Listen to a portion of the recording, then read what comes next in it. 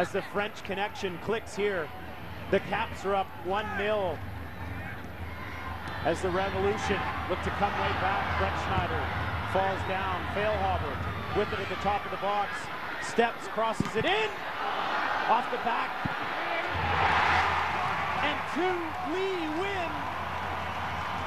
And just like that, the former Cap has tied things up.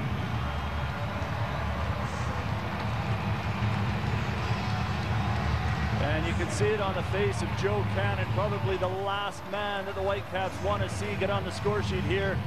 The former Whitecap, Lee Nguyen. And it's sloppy defending from Vancouver here. It hits the back of Lee. Latu can't clear it. And Lee Nguyen is first to it to power it by Joe Cannon. And within the first couple of minutes here, 5 minutes in, 2 goals, 1 for either team. You know that has to feel good for Nguyen, who the Caps acquired by a weighted lottery back in December. He went through training camp and was waived 9 days before the season opener, and Vancouver's loss is New England's gain, and we have quite a game here. Fireworks at Foxborough to start. 1-1.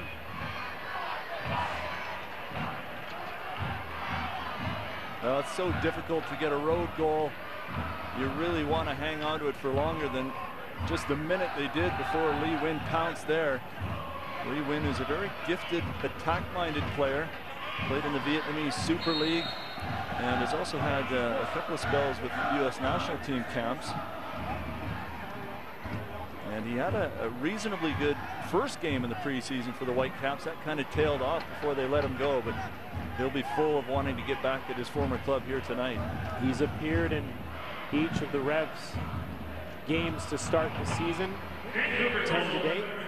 He had done a great job to cut back and win it back there, but his clearing attempt goes right to Sims, and it was interesting to see that there's a TV crew from South Korea been flown to Boston to chronicle YP Lee and what he's doing this year in Major League Soccer. They're in fact going to fly back to Vancouver to do the interview, but there's about 3 of them here, a cameraman, a reporter, and a producer, that are working on a story for Korean television. And we've talked this year just how big YP Lee is in his home country.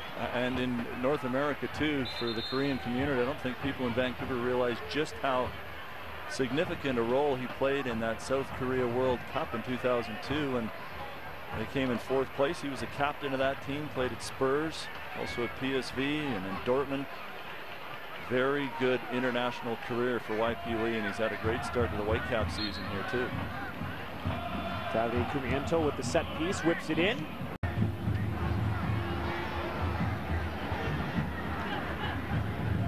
Nguyen.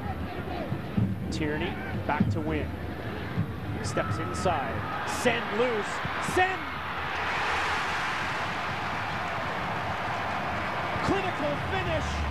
And it's 2-1. Revolution on the goal by Saer Sen.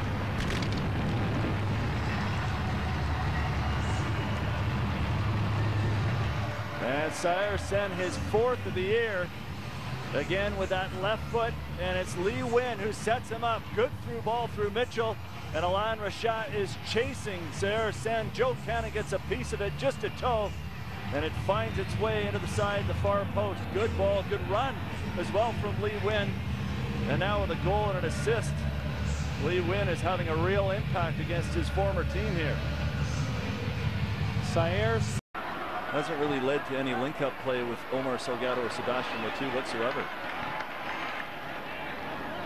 Tierney settles, plays in Nguyen, watched closely by Lee. Tierney over the top, Carlisle Mitchell. Kofi does well to step up. Nguyen. Send onside. Mitchell giving chase. Can he get 2? Not if Joe Cannon has anything to say about it. He stops it and quickly plays in Harvey.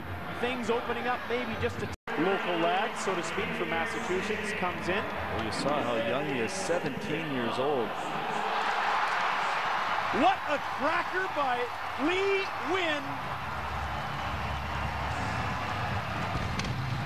A deadly strike from long range. Make it 4 for the Revolution.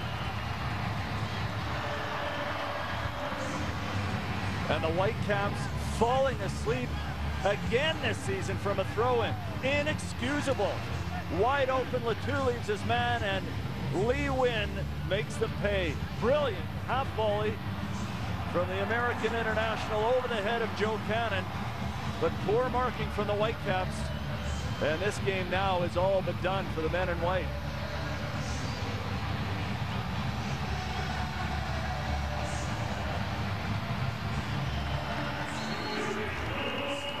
You had to figure that Nguyen would come in with a bit of a chip on his shoulder after being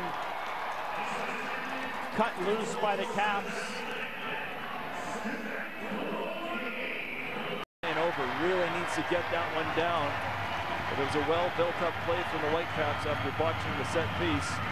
And Nguyen now will make way for Fernando Cardenas, the man who received a red card in the game against Real Salt Lake, but then had it rescinded after they looked at the video and found out that he didn't get near the player there. And we have a substitution for the Caps as well.